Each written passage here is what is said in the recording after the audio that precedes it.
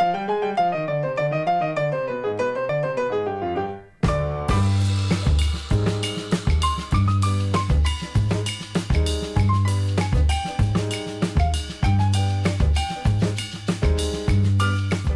this is Saran Fox. And Dan Watanabe. And we're Dan and Saran Take on Hollywood. Today our guest is Michael Gonzalez. Hello. How's it going? And we're going to be talking about an article that appeared in The Guardian. And it was talking all about some of the things that are happening in Hollywood right now and how Hollywood is in desperate need of a new renaissance. Similar to the renaissance that happened, I know this is going to sound like it's paleo film history. How long ago? 50 years ago, Okay. when Bonnie and Clyde came out and completely revolutionized what the motion picture business was, for the better. And the motion picture business at that time was in a similar situation to where we are today, where you had nothing but really, really expensive pictures being made. You had a societal change in the form of the production code having ended just 2 years earlier, and everyone was struggling to figure out how to make money. And the answer for the studios at that time, or at least the main line of the studios, was to do increasingly big budget movies. Like Darling Lily and Star. And Hello, Dolly and Dr. Dolittle. Right. All from 20th Century Fox, which pretty much was on a downward spiral. Absolutely. Warner Brothers had experienced somewhat disastrous reception to My Fair Lady. And so everybody was in trouble. There was a plethora of kind of bland films. There was, I'm thinking about the Doris Day movie, Midnight Lace. I'm thinking about Charade and all those other one-name things with Audrey Hepburn and Cary Grant. There was also, as noted in the article, they didn't address social issues, drug use, Vietnam. Well, we were only 2 years out at that point, again, from Sound of Music and the end of the production code. Right. So it was a very transitional period. Absolutely. And Hollywood didn't quite know how to deal with it. But there was another influence that had come into town, and that was the rise of the film school culture and the rise of film being looked at as an artistic means. And what that had resulted in was what were called auteurist studies. Right. And this whole idea that you would have a single creator behind a successful movie, and that successful creator was credited with being the director.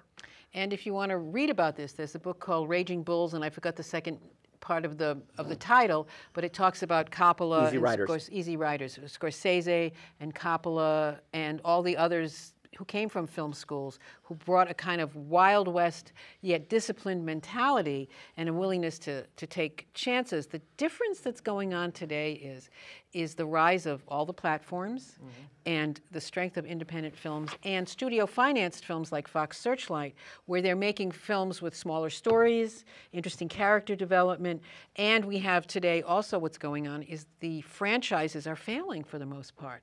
I mean, well, that's where the tie-in with the late 60s was, where you had The Sound of Music being such a hit. I mean, it's incomprehensible for us today in the world of multiple windows to understand that what a phenomenon The Sound of Music was. Did you know that it played theatrically until 1971? Yes. In its first run. So imagine a movie playing for 6 years, and if you were in some podunk small town that had 2 theaters, you had 1 theater. You had one theater, and you also had 3 or 4 TV channels. Yeah. That was it. That was it. So your world was much smaller.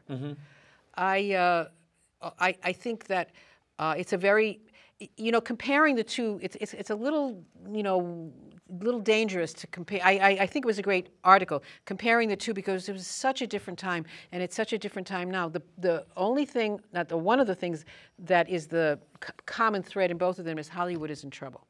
Yes. Hollywood has so much competition today, first of all, from what I love to champion, which is great TV, which is because I watch a lot of it. I'm going out of town next week for like 6 days, and I made a list of all the shows that I watch that I have to either DVR or go on to VOD to watch, and I'm almost embarrassed to say how many of them there are, and they're mostly all quality. So you have competition from great TV and Netflix and streaming, all the other streaming services, independent film, and the internet. So to bring people into movie theaters for 15, 20 bucks a pop, there has to be something like Wonder Woman. Correct. Which actually did pretty well as far as, especially for the DC. But the movies that I point to in terms of like making an impact and actually where I see the potential for, maybe not necessarily, well, I would say, yeah, the potential for a renaissance would be films like Don't Breathe and the big one, Get Out. Which if you just if you base it on their box office, Don't Breathe had a $9 million budget and made $150 million, and that's right now as of right now or as of today, and then with Get Out, that's $250 million on a $4 million budget. And I saw Get Out like 6 weeks ago, and I was very impressed with its originality, and yet it was based on a highly unoriginal genre. Yep. And I was also there's Jordan Peele, who was part of Key and Peele. He was a comedian, comic actor, correct? And he had this idea, and he wrote this script, and someone took a chance and gave him the directing shot. So writing and directing. Writing and directing. He did both. And he was able to get the money and the actors, and he's part of Key and Peele. I mean, they don't have that big an audience, but he was able to do this. So I think there are more opportunities these days. Yep. What I did, well, I just also want to address something that was addressed in the article, which was a few months later, the release of The Graduate. Yes. Where the studio wanted Robert Redford. And 4 years later, they also wanted him to play Michael Corleone. So when you look at Dustin Hoffman, and then I was just talking about this recently, that when you look at Bonnie and Clyde, who look like ordinary people, then you had these two absolutely beautiful movie stars playing them. And then you had The Graduate, and the lead is this Nebuchadnezzar Jewish guy. And when you think about that, just the contrast. That was furthered with Barbra Streisand. Yes. Because the studios knew that she was a talent, because she had appeared on the Judy Garland show. She'd been in nightclubs, and everyone knew that she was going to be a sensation. But even with Funny Girl, there was a little bit, not a lot, but there was a little bit of consternation about casting her in it because she was an unknown, and this was a huge picture. And they wanted her to get a nose job. They wanted her, and she refused. She also, when they told her, your name, it's too long, you got to change it. So what did she do? She dropped the A out of Barbara. So it's that kind of thing that was going on. It was Hollywood saying, we need to make movies with people who looked like average people. And guess what we're seeing again? What movies are succeeding right now? It's movies with people who are looking average. Well, they look average, but a lot of them have that thing, that charisma, that star quality. Like when you watch Hell and High Water with Jeff Bridges, Chris Pine, and Ben Foster, the one that I had my eyes on for most of it, although Chris Pine has those big blue eyes and he's a wonderful actor, is Ben Foster, who looks like a young Gene Hackman. Yep. And these are not handsome men. They're not unattractive. The thing that they have that thing where you can't take your eyes off them, and their energy and their talent make them bigger than life. And that when they're speaking, they're all you're looking at. I made a list of some of the films I've watched recently. Hell and High Water. And they are financing really terrific scripts and films. Manchester by the Sea, Room, La La Land, Get Out. Hidden Figures. Yep. The Accountant, Love and Mercy, about Brian Wilson, right? Gone Girl. What they're doing also, which they've always done, is they're going to publishing, they're going to books and literary, and they're going literary. And for better or worse, they're making like The Girl on the Train, which was a dreadful adaptation of a very good book, and a film like Nebraska. Which garnered Academy Award nominations. I think it was a black and white film. I can't remember. And Crazy Stupid Love, which made me fall deeply in love with Ryan Gosling. So. And I think there's a good reason for, as far as what you would say kind of plain Jane, if you will. I would attribute that to the internet. I would attribute that to the internet and what we see in terms of YouTube creators, because when you see these people, they're average people. They're not some like big Hollywood, made up publicity person. It's just it's me. It's an average person, and they're put up on screen, and they do very well. Really. So I think that's part of that reflection in that. Yeah. Where this is also similar to the 60s is that there's a roughness. Where when you look at something, whether it be MSNBC or CNN or Fox, and you see the anchor babes, and you see how they are, both male and female, and you see how they are, and then you see someone like Bill O'Reilly when he's doing his vlog, and you're going, got it. He was never that good. So much of his camera charisma was enhanced tremendously by the fact that he had proper studio lighting, proper makeup, and where you didn't see this doddering old man talking. And there's also, Dan and I saw a student film last week that was very well acted, and that was very gratifying for us. And the lead was not handsome. He wasn't unattractive. He had a wonderful face. He had a nice face. He had a film face. He had a film, but he had that something that the camera loved him. Plus, he was very talented, and so he was able to project that thing. So I maintain it isn't just that someone looks average. They've got something that's way above average when the camera is turned on. And that has been going on for 100 years, over 100 years now. Who does the camera love? That's a whole other episode. We could talk about who does the camera love, and it's not always who you think it will love. And it doesn't have anything to do with perfect features or model looks. It has to do with that thing, that ineffable thing that is projected by an actor. And I think that what happened with, it's so interesting, Bonnie and Clyde was played by these two very beautiful people, and yet you had Gene Hackman playing his brother, and that little guy, Michael J. Pollard. Michael J. Pollard, and Estelle. Estelle Getty. Estelle Parsons. Parsons, and Academy Award nominations all over the place. And Gene Wilder's in it. And Gene Wilder's in that. So while you had these two really gorgeous, kind of iconic leads, and I think it was really important to cast those two people. And yet all the supporting actors were very talented and not so great looking. Well, I want to ask this to Mike. Have you seen Bonnie and Clyde? Yeah. Oh, the original film? Yeah. I'd love to know what you think of it, because Saran and I saw it in real time. Right. And I'd love to know I'd love to know what you thought of it, seeing it when it was already Legacy. Well after Legacy. Yeah, I liked it. I enjoyed it. I think it's a great film. It's great performances. The funny thing is when you mention that, like, Legacy, my introduction, and I think I said this before, that my introduction to Warren Beatty was Dick Tracy. That was the first time I'd seen, and that was already well after Bonnie and Clyde and whatever. By that time, he was already a dirty old man hanging out with Madonna. Yeah, that was my introduction. So it was a little different, but going back and seeing him as a younger man, I liked it. I liked the film. I think it was great, and I enjoyed it. I didn't. Trying to think of how to put this. It's not that it's Legacy, but it's at least at this point, I feel like it holds up well. Yeah. To now. I'm interested in you saying that, because I went and saw a screening of it down at USC, and the audience hated it.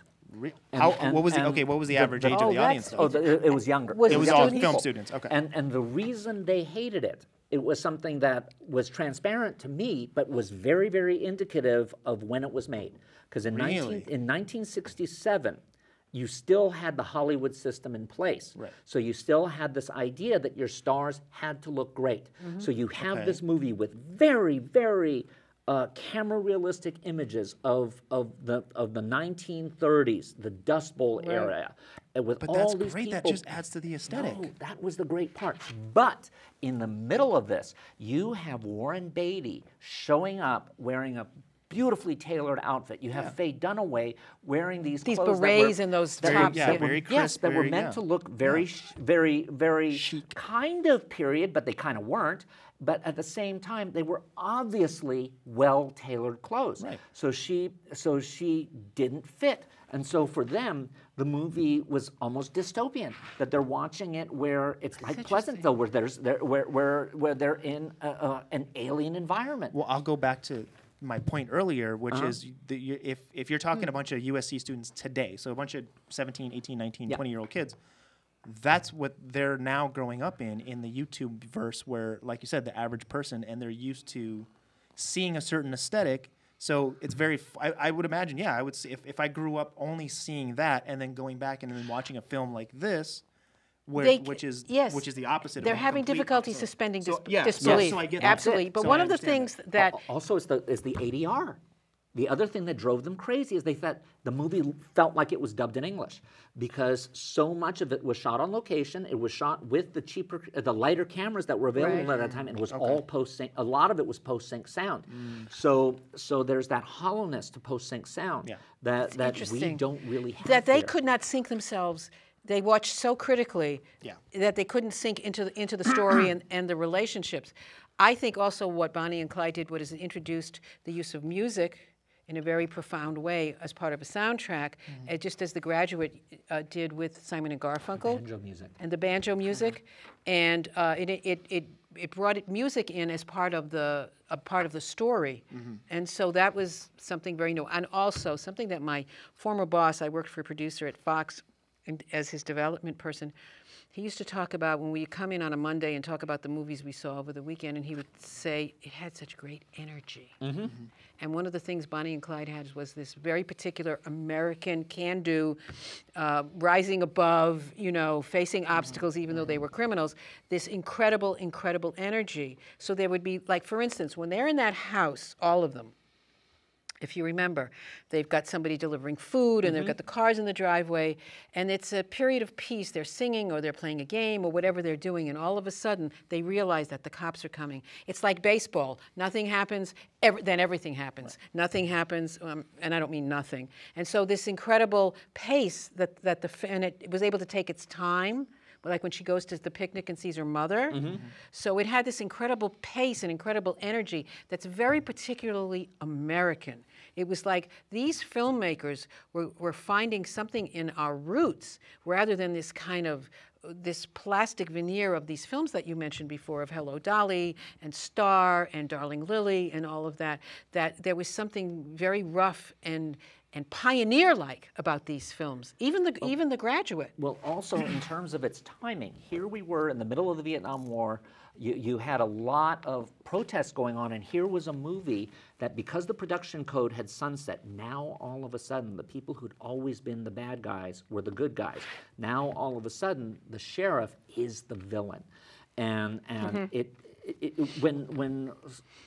the 60s, and I first saw it when it had its network TV premiere on ABC on Sunday night, and my parents were shocked. But when it was when at that era, it was a clarion call for the youth, and now we're so used to seeing anti-heroes, whether it be Breaking Bad and all that, that it's not a surprise anymore. So I'm really. I also think that's why Captain America did so well, because it's a flip on that. Yeah, he's not the anti-hero. Which film is that? That's Captain America. Out of all the Marvel films, that's probably the one that's done the best in terms of not only in terms of audience liking the person or liking the character, but in terms of financial as well. I think it's that, and maybe Iron Man probably did a little bit better, but people really gravitate towards those films. And it was also the rise of these young directors that we talked about, who were. Although think about who the director of Bonnie and Clyde was. Arthur Penn, who directed The Miracle Worker. But here you had a studio director. It's just like when you go and look at The Graduate. Everyone talked about look at how wonderful this movie is. Look at how it captures the youthful vigor. Look at how great the cinematographer was. Mike Nichols, The cinematographer was 70.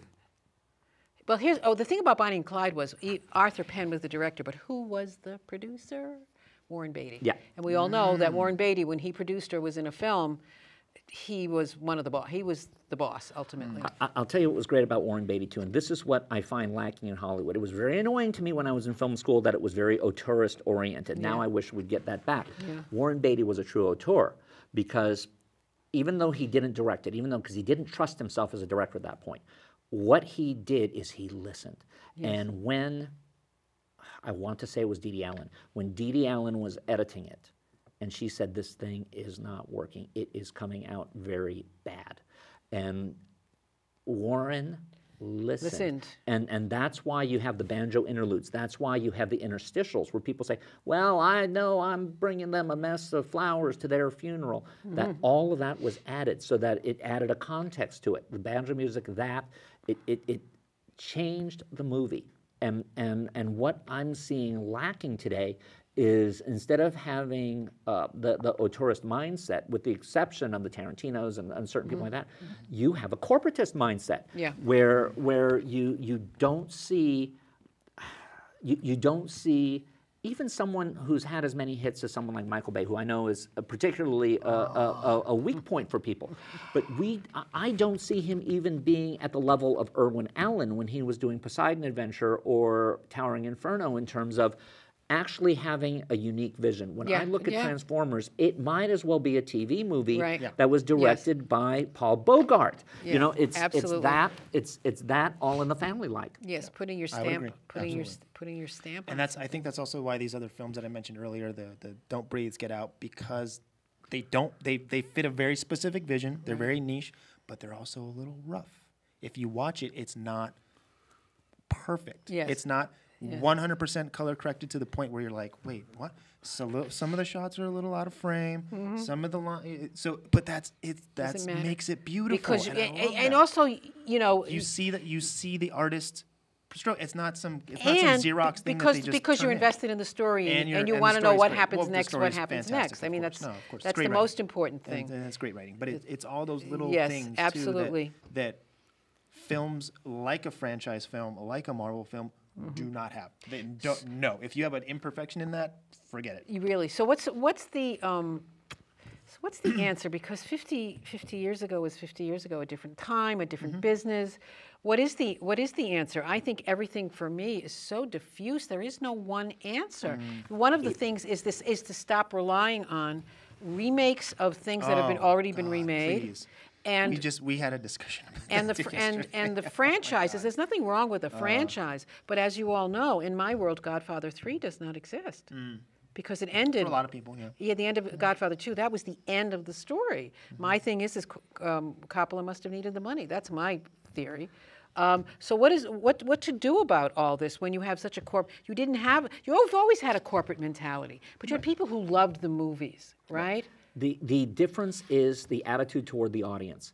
In every previous period, and I'm sounding just like my father and mother talking about back in the day, but what had to go uphill both ways. Walking 5 miles to school both ways uphill in the snow in Hawaii. But one of the things was that there was a respect for the audience, and I have never seen Hollywood be contemptuous of its audience the way it is now, where I would totally agree. where there's this sense that the audience is so stupid that all it needs is the right publicity campaign. Right. All a movie needs is the right amount of propaganda around it, and then the propaganda is done wrong. By the way, they are right in the big picture that if you propagandize the film properly, you can at least have an opening weekend.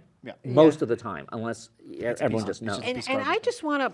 I don't even want to say I beg to differ, but I like to go back to the 9 or 12 or 47 movies, whatever, that were nominated for Oscars last year. And think about them. Each film was a quality film.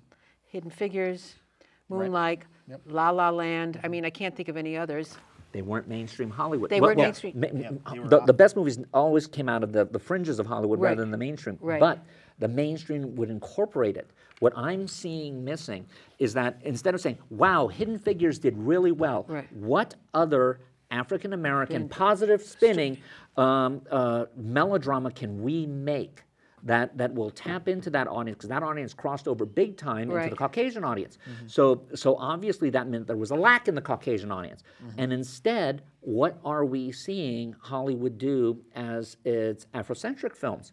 It's the girls' night out type pictures, which is fine, because those make money and I hear it's funny. Great. I hear it's but it's also 122 minutes. How did that happen? I don't know. But but when you're long. 2 hours? Yes, 2 hours and 2 minutes. But how is it that instead of looking at Hidden Figures and saying, wow, this is a niche that we can fill, we also have all of these spaces where we can have the fun stuff.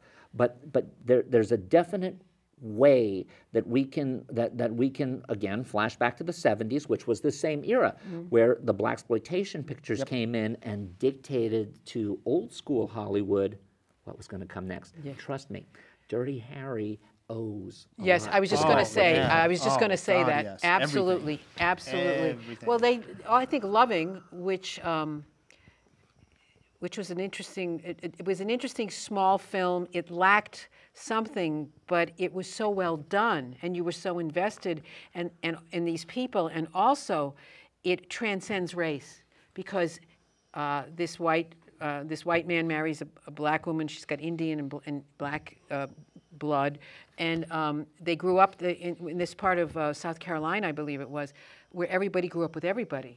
That there was no big deal. And they couldn't believe that they, it was Virginia, that they would be arrested because it was against the law. And when it finally went to the Supreme Court with 2 Jewish lawyers, which is so interesting, he says, one of the lawyers says to him, is there anything you want me to tell the judges? Because he didn't want to attend. He said, just tell them I love my wife. That's very powerful, and it's true. It's very powerful. So there are films to be made with persons of color that can be hard-edged and inspiring, like Hidden Figures, where nobody's a saint, but people are just trying to achieve and live the best life possible, and Moonlighting, which had gay black protagonists, you know. And for me, as you know, it all comes down to the script, because there are so many good actors out there. You've got a pool of brilliant actors and great directors. Your writer's pool is much smaller. And to be able to write a film that inspires and entertains and leaves you with that satisfied feeling like after a good meal, that's Hollywood's challenge, whether it's a big $100 million film or a $20 million film. It's all in the story. Tell me a really good story. I'd like to leave the last word with Michael. Please. So tell us what your idea, because you're the future. Yes. We're the past, you're the future. So you... We're done, we're so over. No pressure. You tell us where you feel you can fill a gap. Oh, for me specifically, that's easy. You specifically. Yeah, me, specifically, that's it. And we've talked about this a lot. It's horror. For me, horror.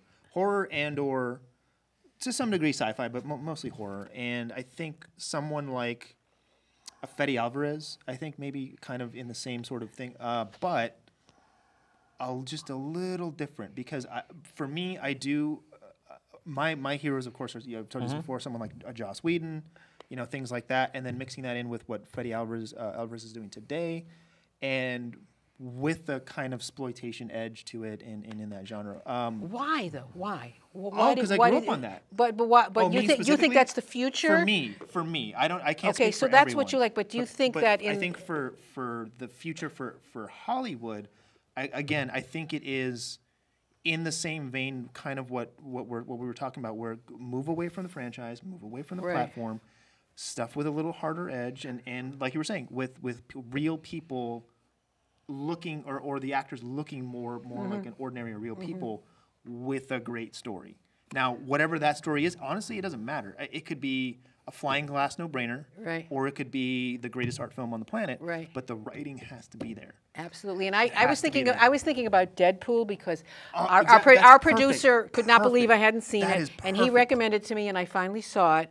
And I found anti-superhero movie. The thing that makes that movie is his dialogue. Perfect. Because I didn't understand there was all this, all those physical scenes. They got to be too much. And if you watch it, it's not aesthetically as well. Yeah. It's gritty. It's dark. It's his character and his dialogue and his attitude and his relationship with his girlfriend that absolutely saves this film, because without it, it would just be another one of those superheroes fighting superheroes, and do I care? Anybody else but Ryan Reynolds could not have done that. Yes, he was just wonderful.